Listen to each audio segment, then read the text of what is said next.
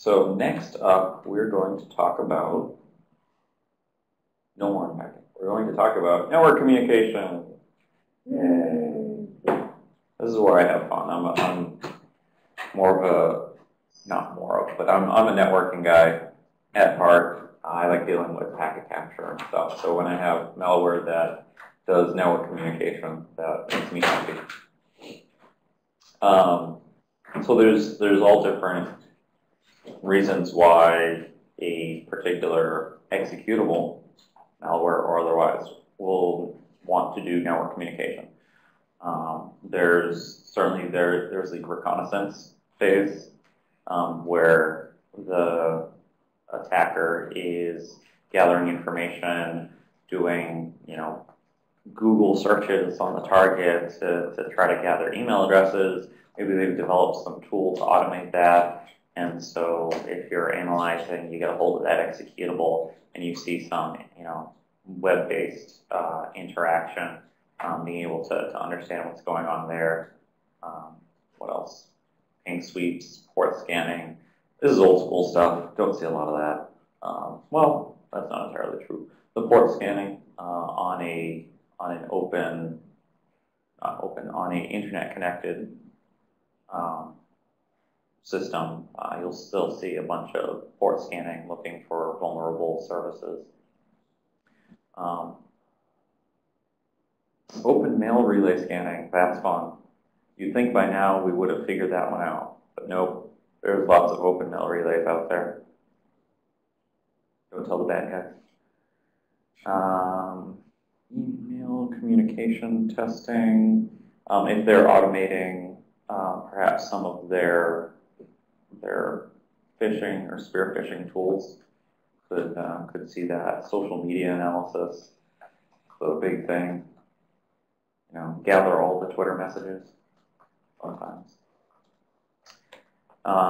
There's also the exploit delivery phase, which the email also would fall into here, but we talk about your server-based exploitation versus client-side, where you're actually going after a service that's running, with an open port, or maybe at the higher level application level, SQL injection, or there's a tool that they use for, like I said, they're sending out their emails, their phishing emails, drive-by downloads sometimes.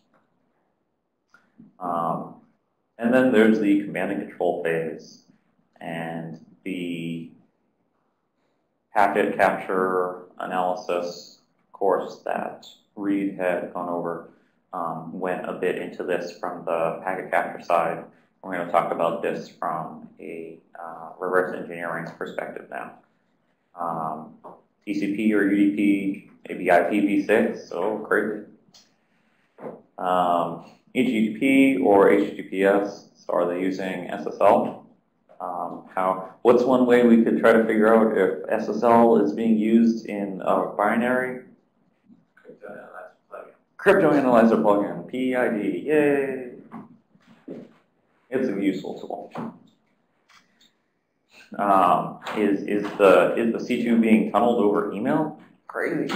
Over DNS? Look up Dan Kaminsky if you want to see everything over DNS. Over Instant Messenger? It'd be interesting. One of the main things with all of these is looking for the API calls that signal network communication.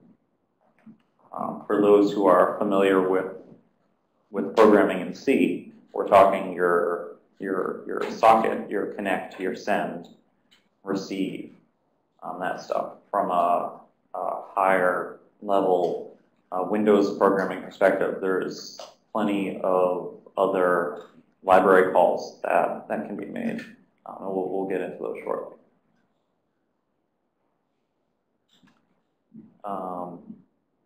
Yeah, my background is, or what I tend to deal with is more on the command and control side. That's what you tend to see the spearfish get sent in or drive-by download.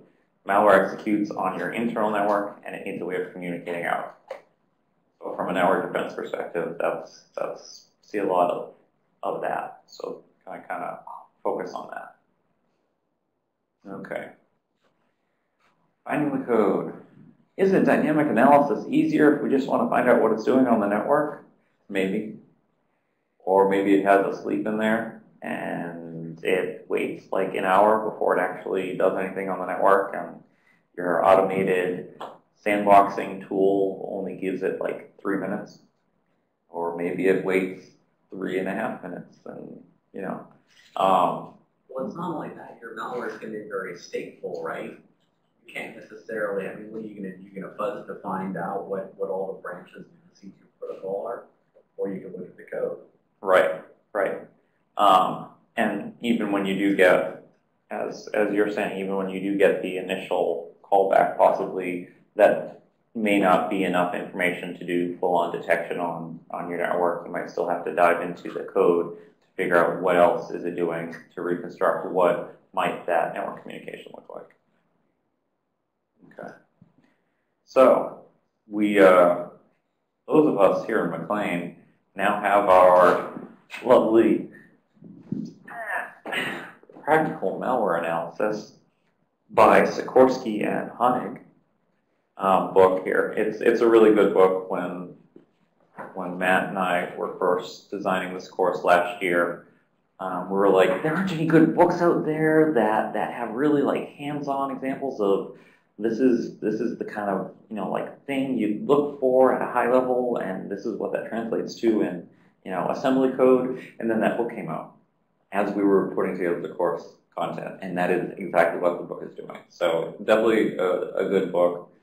Take a look at it. They've got more examples in there than what we're doing here, so definitely worth reading through, as well as for reference. Just a little spiel on that. The table 14-5, for the folks online, you'll be able to, when you come across a API in the assembly that you're not sure what it's doing, or you need to look up what the parameters are that it takes, you can do a Google search on that. Actually, there's enough people here in the class who have their laptops with them that'll actually be useful for you as well. And if you could maybe help out the people who didn't bring a laptop and let them do a quick lookup on your Google's access there, that'd be useful. But for those of us who do have the book, take a quick look at 313. Page 313, there's table 14-5. There's a bunch of different WinSock API, WinINet API, and COM interface. Just some of the ones to be aware of that I mentioned in there: the connect and the socket stuff, your standard stuff, and the internet open URL. These are things that you might see in there. A lot of times, what you'll be able to do is just go to the imports, assuming you have a proper imports table, and go, okay, what's being imported, and see what catches your eye for network communication.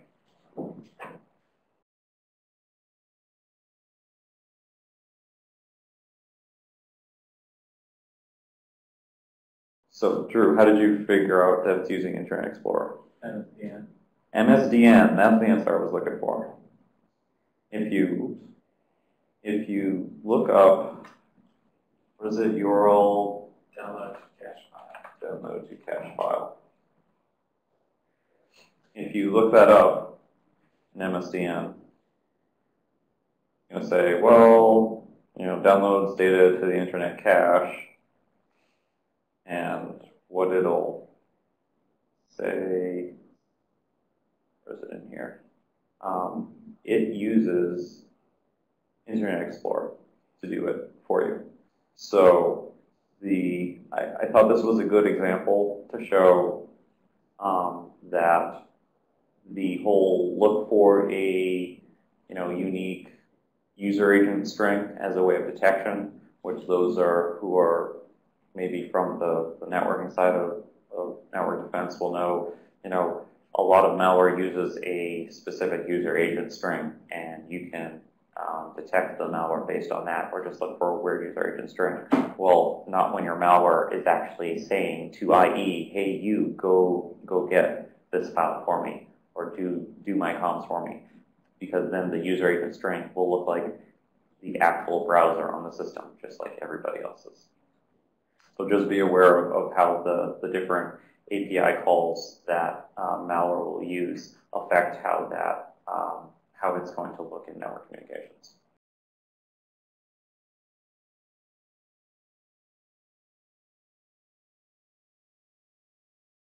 All right, NBA implant. So which API functions are used to send and receive? Combine 1 and 2.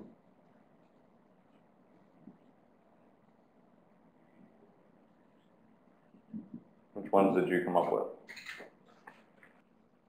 Yeah, the send from WS232 library being used.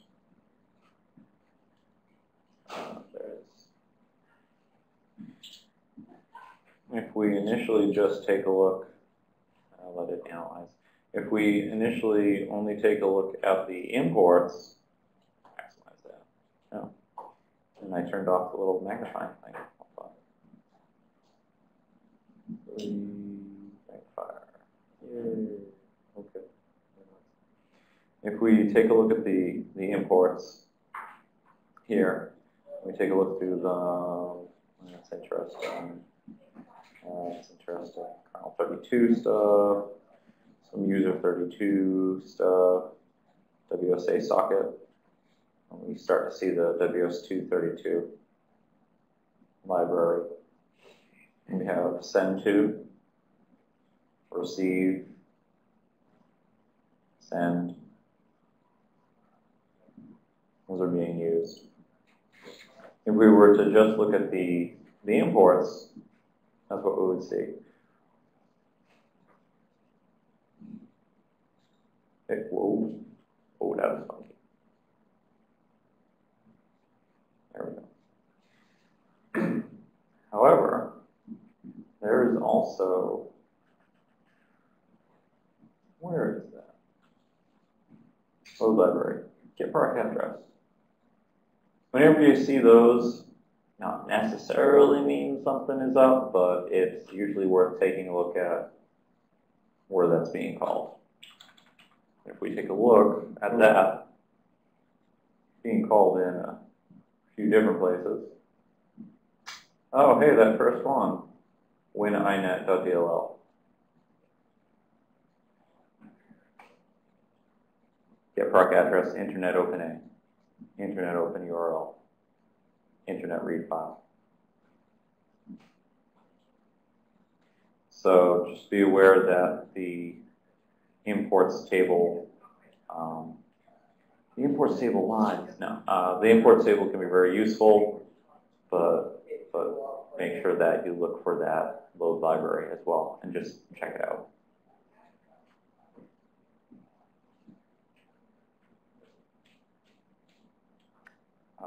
Take a look at the call to receive. Let's do that.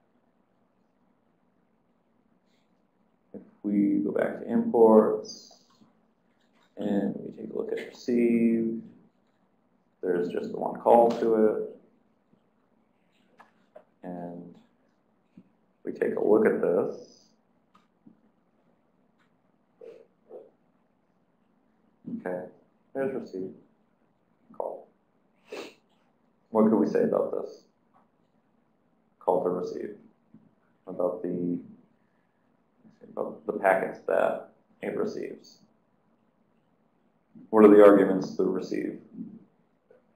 Stock handler, a buffer deployment, blank to receive, and then blanks. All right. So any one of those, only expecting 11, 12. That popped away too quickly. They're only expecting 112 byte packets. So they're either expecting 112. It's doing a switch jump based on some opcoded reason. Yes, Corey. We'll get there. They're only expecting 112 byte packets. Or they're at least handling it in 112 byte chunks. Maybe they are only sending things in 112 byte packets. Maybe that's a anomaly that you can look for on your network if this is malware that has infected your network.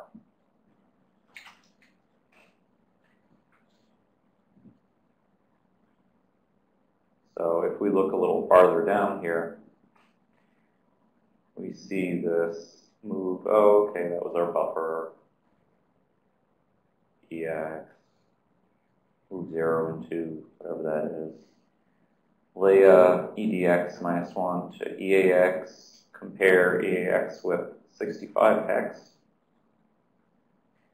Jump above down to, well, that's the, oh, this is the return.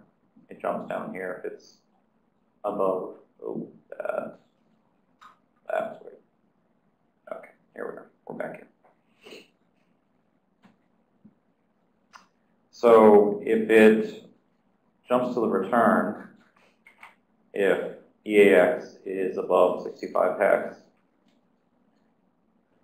and it goes down to this thing down here, how do we get it to go down to this thing down here? What's that conditional mean?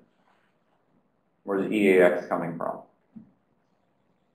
The reference is EX -1, which is coming from this D word. Looks like the socket. What is the D word? Well, if you go up before the rec B, it looks like it's the buffer reference. The buffer reference. So let's name that. That's our received buffer. Now we named it. Okay, so it's grabbing the received buffer. And the actual received buffer, not just so it's offset pointer. So that's the actual received buffer. So it's grabbing first 4 bytes of the received buffer, subtracting 1 from that, so treating it like it's a number, subtracting 1 from it, storing that result in EAX because a load effective address essentially gets rid of the dereference there. And we're comparing with 65 hex. So if it's going to jump down to the return, if EAX is above 65 hex, that means it's expecting the first 4 bytes of the received buffer to be a, well, that'll be little endian integer value of 66 or below, because it's doing that. So not only do we now know that, okay, maybe we're looking for packets of size 112 bytes, but packets of size 112 bytes where the first 4 bytes are 66 hex or below in little endian format. And then we see this down here. What's this?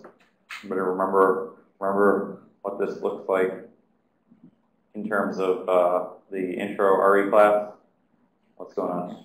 Is it, yeah, switch case. So it's taking the EAX and it's got a jump table there that's using, yes, that's right, the things that were showed to you in intro RE are actually useful when you're analyzing real malware. This is real malware we're looking at. So we should have done. So it's using this jump table to decide where it's looking. So based on these different things, create thread, start address, exit windows, shut down, exit process,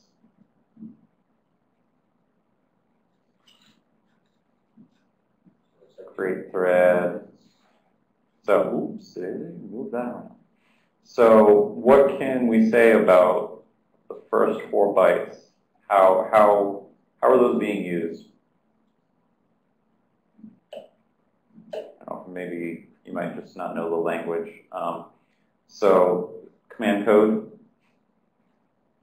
where the first 4 bytes tell this rat, this is the command I want you to execute, and it translates that into, okay, I'm going to shut down the box, exit windows. If it's a, what's that one?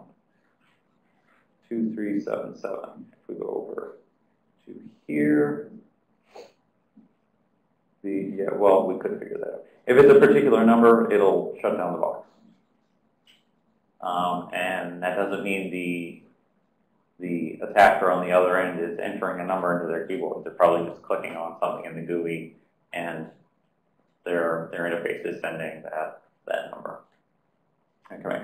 So just from static analysis, we can make some assertions about what we might see on the network, feed that to the network folks, and see if they see that.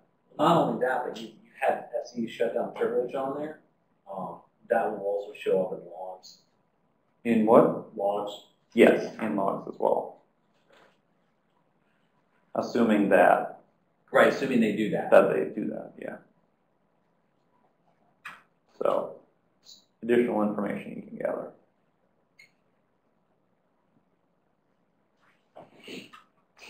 And you can take this information and write up a nice little report on the C2 protocol. Trend Micro's released some good reports like that based off of analysis like this.